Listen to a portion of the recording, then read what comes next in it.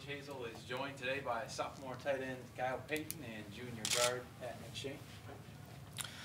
Well, it was good to come out of the locker room the way we did the other day on the day after Thanksgiving and play a very good Ohio team that was a little bit beat up coming into the game, but I thought our kids played extremely well in the first quarter defensively. We got some key stops and some key turnovers to really seize the momentum of that football game pretty early. We struggled a little bit offensively at times. I thought we didn't do it as well as we could have done, blocking second-level defenders. But I thought when we had to, move the ball a little bit, we did a decent job. You like to perform a little bit better, but I thought all in all, I thought our special teams played exceptionally well, except for maybe a mishandled punt. Or we should have been able to get to one or two of those other punts, and it was a tough one because of the sun. Also, it was a little bit breezy outside, and I told him if he had any issues with handling those things to get away from it. So there was a couple of those we didn't handle as well as we should have, but another good victory for the Flashes, and we look forward to playing a great football team on Friday night. Coach, can you talk about looking ahead to this game and ultimately the bowl game? One step at a time, of course, but so much chatter out there already about the possibility of a BCS Bowl, and I think Kent State's played in Tangerine Bowl and the Refrigerator Bowl from '54 and '72, so how would the possibility of an Orange Bowl stack up? Yeah, I won't talk about that at all. I'll talk about Northern Illinois. That's the most important thing, and if our guys don't focus for this game this Friday, we have no opportunities to play in some of those big games. But this is a huge game for this university.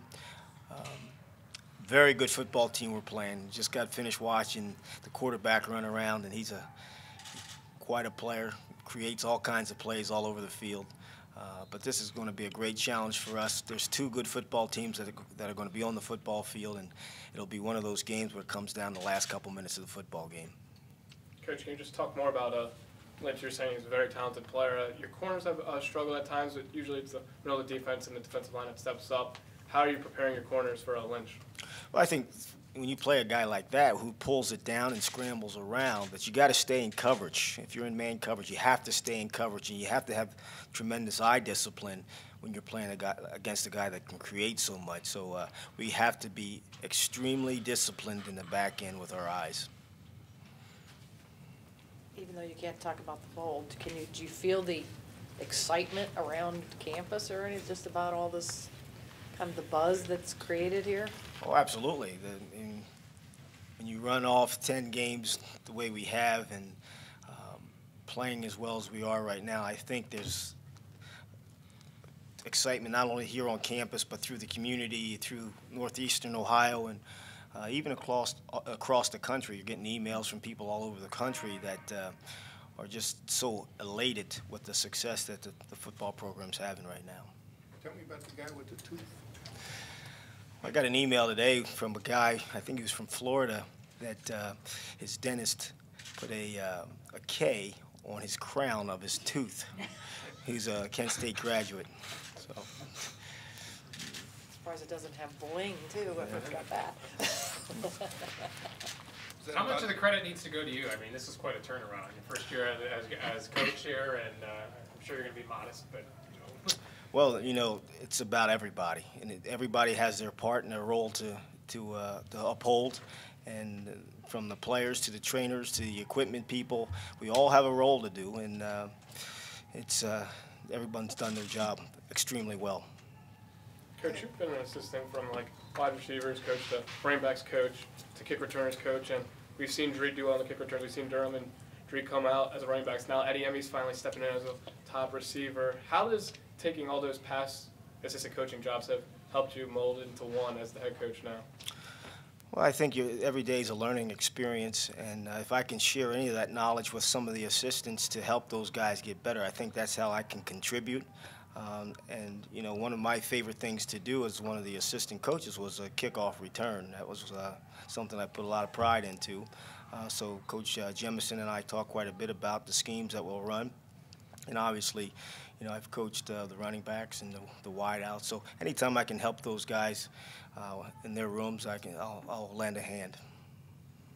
Pat, talk a little bit about you just kind of stepped on the bus while it was moving a little bit. And what it's been like for you, particularly transitioning from Indiana to here. I mean, that's got to be really something. Yeah, I'm just, I'm really lucky to, be a part of this group and these coaches, and everyone works really hard, and it's fun. Everyone comes to work every day, trying to outwork each other, and it's really special to be a part of that, and I'm very thankful. Do you look at all ahead, to the possibility of greater things for the program in general? And I know there's a sensitive issue about looking to the BCS, but obviously you can't ignore it. It's an elephant in the room. People are talking about it, the whole BCS possibility for this team. Yeah, we know about it, but our goal since day one has been to win a MAC championship, and that's how we're approaching it right now. And we do that, then it's in its own hands. So our goal right now is to win a MAC championship. So What's different about being around the Kent State program versus being around the Indiana program, just in terms of what you're going through now? I feel like the team is a lot tighter, and there's a great relationship between the coaches and the players, and everyone is having a lot of fun, and the work ethic is awesome. Everyone comes to work every day, so that's the main difference. Did it surprise you that the work ethic might be that level here? Well, everyone works hard, but it's the unity of the team, and everyone trying to compete, so it's just, so that's the, main difference. Where do you think the unity came from? Well, when I first got here, everyone was so welcoming and, treated me like a family member right when I got here. So I was here for a few weeks in the summer, and, everyone really had open arms and was, really nice. And I made a lot of friends in the summer, and now we're, really tight, and, it's awesome. So. You talk about competition. You guys do a lot of ones-on-ones?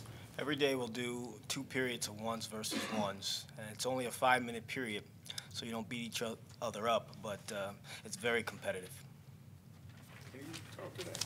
Yeah, we do one-on-one, pass drills every day in practice, and our defensive line's really good, so it's and we have a pretty decent O-line, so it it makes everyone better. So, and everyone's working so hard in those drills, trying to beat each other, and when that happens, there's gonna be a great outcome. Coach, you took the team in preseason to Oberlin for the idea of playing somewhere different, but knowing that you're going to be on the road a ton. How much of a difference is it going to be in a championship game when Northern's been there in the past couple of years? And does that give them a familiarity that you guys might not have, or do you think what you did in terms of thinking we were a road team kind of makes up for some of that? That's a great point. I don't know if they're going to have an advantage or disadvantage from playing there for 3 straight years or not. All I know that our football team this year has been extremely mature when we jumped on the bus, and our preparation has been almost flawless in terms of understanding all the things that go into winning a football game, a tough football game on the road. And hopefully we can continue that one more time here. Either one of you guys gotten any funny emails or texts from friends or anything? I get texts all the time from people I haven't talked to in a few years to people I talk to every day, just about how great we're doing and stuff. And it's just like Coach Hazel says, and the tight ends coach, Coach Michael says, it's ground zero every week. So you take it, you appreciate it. I appreciate it, hearing from my friends and family and stuff. But like I said, it's ground zero every week. We gotta get back to Monday and Tuesday practice like we haven't been there yet, and we're not there yet. So. Who's the longest person you hadn't heard from in years? Anybody like a coach or? I can't really think of anybody. A friend of mine, his name's Eric. He texted me. I haven't talked to him since elementary school. Yeah, since about 5th grade. I didn't remember who it was at first. He said it's Eric. You're from 5th grade class. I was like, oh. I didn't remember who he was. I had to look him up on Facebook. But then he's like, I see you guys are doing great. So I thanked him. Before texting and Facebook was around, right? Right. Right. Can you weigh in on this whole thing about the BCS or the MAC is hearing from the Orange Bowl that they are going to send representatives to this game, and the possibility exists that you could go to a BCS game. Just the fact that that's out there, how does that make you feel, and what are you thinking about that? It's incredible because coming in, I was recruited by the last staff. Coming in with the last staff, and everybody looks forward to a MAC championship and a big bowl game, but it's incredible to know there's a possibility. But like they said, it's one step at a time. We got to worry about the MAC championship before we worry about anything else. Coach, how do you handle all these distractions? It's the first MAC football championship. Then coaches are getting let go. Your name's getting popped up for a lot of coaching jobs. And then yesterday, ranked 17. Now there's talk about BCS. How do you handle all those distractions at once? I have a routine that I go through every week, and it doesn't change. The ritual doesn't change. I spend my Sundays watching special teams behind closed doors by myself with a clicker in my hand. And I go through the process there. I go on Mondays and I watch offense and defensive films. And there's so many things that I have to get done before I start to feel comfortable. And I'm not comfortable yet, so I have to block those other things out. Versus Army, you had like the Dree pass. Then versus Bowling Green, you had Terry Hewen with the fake punt. You got a couple of those plays ready for Northern Illinois? Not sure yet. Talked about their offense a little bit. Can you flip over? Yeah, their defensive ends are really good. They come off the edge and they create all kinds of issues. We're going to have to, find a way to slow those guys down, especially number 90. I think he's explosive, quick, has great body lean, and I think they're solid everywhere else. But I think he's an impact player. I think they do a good job. They're very simplistic defensively. But they do a good job of putting pressure on you. So we're going to have to do a good job of kind of slow those guys down and take what we can get in our 3 or 4 or 5 yard gains and try to move the ball down the field that way. What about your special teams matchup? I like where we are special teams wise. I think they're very similar to us. I think they're very similar to Bowling Green special teams wise in terms of high energy, guys in the correct lanes. So it's going to be a very balanced matchup on special teams. I don't know if there's an advantage one way or the other. Our punter's probably a little bit better leg strength. Their punter's very consistent though. Go back to the quarterback. Can you talk a little bit about, when you've got a guy that can throw and can move the way that he can, is there anybody that he looks like that you can look to say how we defended this guy this way, or is he kind of just in his own category? I think he's different than every guy we played this year for sure. Because he's so quick and he wants to run the ball. He absolutely wants to run it. Where a lot of quarterbacks don't want to run it, he wants to run the ball, and he's tough. I mean, he hits it between the A and the B gap hard. There's some really good quarterbacks in the league. I mean, is he the top? I think he's probably the most complete. There's guys that probably throw it a lot better, but he can do both so well. And he's smart. You can see him smart. He gets wrapped up with a guy and he throws the ball away. Doesn't take a 8 yard loss. You can see his intelligence. Dree had a scary moment during the game. Everyone held their breath. He did come back into the game. Is he going to be ready to go? And is he 100%? Today he's not 100%, but by Friday he'll be very close to 100%. We practiced last night for about an hour and a half, and we held him out. We'll probably hold him out a little bit tomorrow, but come Friday night he'll be ready to go. Where's Trayon at with his various injuries? I thought he was a little bit slower last weekend than he had been in the previous weeks, and had to get a little bit better feel, getting back into the swing of it a little bit. But he had a good practice last night, so. Oh yeah, he looked good last night. We've probably been talking about Wolf for a while, but just the fact that he's playing with this arm thing, I mean, does he kind of epitomize kind of what a lot of guys do here, or what? I mean, what can you say about that? Well, I think that shows a lot about his toughness and his love for this football team, wanting to get back in so fast. The guy breaks his arm in the Kentucky game, coming up to support a run, and 3 or 4 weeks later he's back on the field, which is unheard of in my opinion. He's a competitor and he just loves being around the guys and being out there competing. Can you tell how much pain he's in? I can't, and he won't let you know it. But I'm sure he's in some pain, some discomfort at least.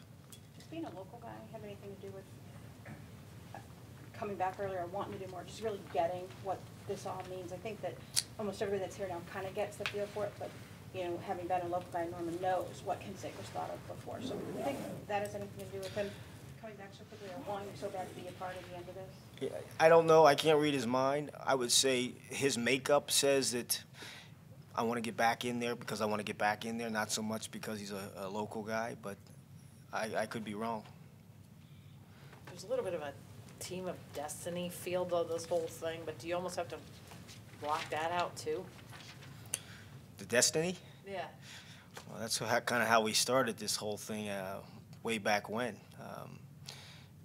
Destiny is a predetermined event, and our guys have kind of set their minds out in front of them and say, this is where we need to be at the end of the year, and this is how we're going to get there. And it's, every once in a while I'll reflect and say, man, this is Rocky. This is Cinderella in real life. This is real life stuff. But it's been a pretty amazing season, and I'm sure we'll all the whole organization will look back and say, wow, at the end of this thing. When the last time you said this is Rocky? Been a long time. I wondered if it was after BG or... I don't know. You two guys have any thoughts on just the way this feels right now, kind of the journey? Yeah, I mean, it's the kind of stuff you dream about as a kid, like laying in bed and playing big games like this and stuff like that. So it's, it's been fun to take it all in, but at the same time, we know what we have to do, and we're all focused, so we're ready.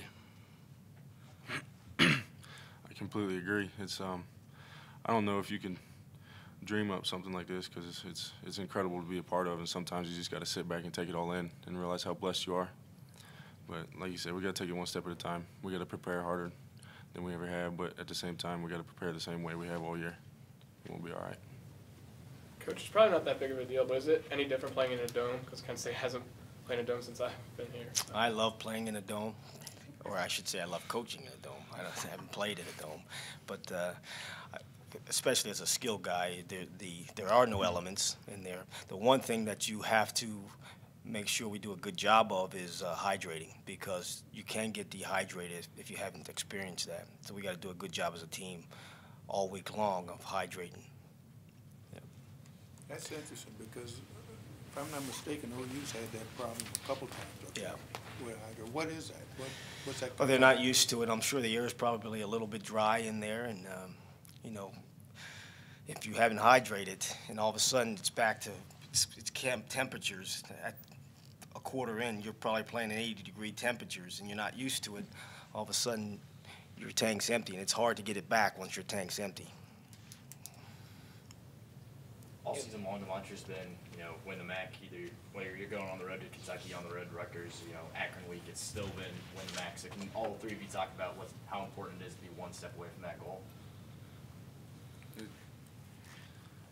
Like I said, it's an incredible opportunity, but like Coach said, it's what we've been striving for all year. We said at the beginning of the year, one team, one destiny, and that destiny has been win the MAC. We're all elated to win the MAC East, and we're all so happy to beat Rutgers and beat Army and have all these big wins, but at the same time, each week it's back to ground zero because all we want to do is win the MAC. Yeah, I mean, it's what we've been working all year for, all those 2 days we had, and, so it's finally here, so we got to be ready to play and come out with a lot of energy and be ready for Northern Illinois. I think when you each program that starts the season, 120, however many playing Division I football, start their season, they set a set of goals for themselves to accomplish this or to accomplish that, and we all feel the same. Every single team feels the same. If you don't, there's something wrong. But you all feel the same, that you got a chance. before you play a game. And to actually be able to realize that goal, now that we're in week 13 of the season, it's something very rewarding of itself. So it's be quite an accomplishment for us to be able to do this, what we set out to do. Who came up with that one team, one destiny thing? Was that you?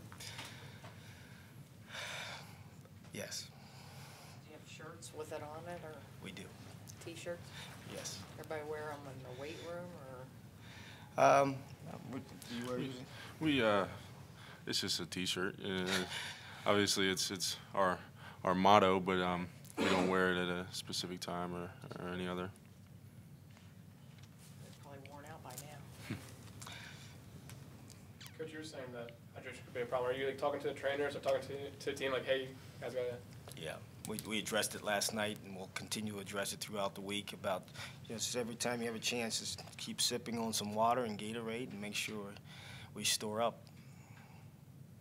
That's all part of the whole picture. I mean, people don't think about those things. They think about Dre running or these guys blocking, but that's all part of winning games. That's all part of the formula. Do you have any history with their coach? No, he coached at Wisconsin. I coached at Ohio State. That's our history. He's a very good guy. We've been at coaches meetings together. I really like him. I think he's a down-to-earth guy, and you know, it's interesting when we played up there last year and we weren't doing so well, and they were. He called the dogs off, and I thanked him at the end of the game when we shook hands because they could have run it up on us, and he didn't. So I got a lot of respect for him for that. Anything in his personality would kind of give you any idea what he may try to do in a game like this? You speculate, but I mean, he's pretty close to the vest type of guy. He knows he has a good football team, and I'm sure he feels very comfortable with the things that they're doing in all three phases. So I don't think he's going to go crazy and do anything that we don't see on film. Anybody reaching out to you, like text or like phone call, like big names, just like wishing you luck for Friday's game? I get my normal text that I get every week from guys that I've worked with before, and but nothing out of the ordinary. Russell? Yeah. Yes? Yeah, Tress, my normal text from Tress. Anything else? It seems to me that building up to all these weeks, it was easier to focus on your next game in a way because you guys were underdogs and everybody would kind of see what you were doing, but just kind of going on with still Kent State. But now that really whole dynamic has changed, and now there's all this pressure and all this attention on this one game. Do you feel like, as much as you want to try to still have this routine of what you've been doing all these other games, that just because the pressure has ratcheted up a bit, that changes anything? Or do you finding yourself having to block more out? I mean, everybody wants to talk about coaching changes and bowl games, and you're still saying, hey, we still got one game to win. Yeah, I mean, it's a big game. We all know that. So, I think we just need to come out and treat it like any other game like we've been playing. Bowling Green was a big game, so I feel like we stepped up to that challenge, and this game's a little bigger, so we need to come out and be ready. I completely agree. I think if you start changing stuff, then guys start wondering. Because a lot of guys are pretty superstitious. If you start changing stuff, guys get nervous. I think you just got to keep doing what you're doing because that's what got us to this point. And I was always taught in high school that you show up on game day and you play whoever decides to show up on the field. It doesn't matter who they are. It doesn't matter who they have. You show up and you play your game and you play like you prepared to play. So we're going to show up Friday, and we're going to do what we know how to do. I think the biggest thing from my perspective is to make sure that we're fresh Friday night. And we've practiced for a long time. We've practiced since August. These guys have been going at it well before August. And now it comes down to doing the things that you've done all season long, nothing new, but doing them better and being fresh at it. And I think that helps our chances. So will you practice change this week in an attempt to keep them fresh? Well, will you lighten anything? Will you lessen some of the periods? Typically, we'll go 18, 19 periods on Tuesday and Wednesday. Last night, we went 16. And tomorrow, we'll go 19, our normal 19. Now, last night was 16 because it's a day closer to the last time we played, as opposed to typically we'll play on a Saturday. They'll have Sunday and Monday off. Well, we played on Friday. We had Saturday off, so it's Sunday now. So we backed off 3 periods. But we'll practice 19 tomorrow, and then we'll practice our typical 15. But it's a very quick whistle to make sure bodies aren't getting tangled up and guys aren't leaning on each other for as long as they have to. So it's another way of keeping them fresh. I don't know if you heard, they said on the broadcast, this last one, about how they should market your hat. I did not hear that. I did not hear that. Yeah, it's like, Solich had the same hat. Oh, Look did at- he? Look No. at the pictures, they Oh. had the same. Did he? no, I was just, They I look the Stealing same. your hat. Yeah. thought it was a good idea. Anything else? Did you find out how Eric got your number? We got a text and he said he got it from a friend of a friend. He's going to school at OSU, and it's just a small world. Right. He went to a high school down the road from me. I thought he moved away because last time I saw him, like I said, was 5th grade, and I didn't know right away that the last time I saw him was 5th Where'd he go grade. to high school? He went to Central Crossing, another high school in Columbus. Oh, okay. Like I said, it's just a small world. He goes to OSU. He's been watching the games and stuff. So Eric with a C. yeah.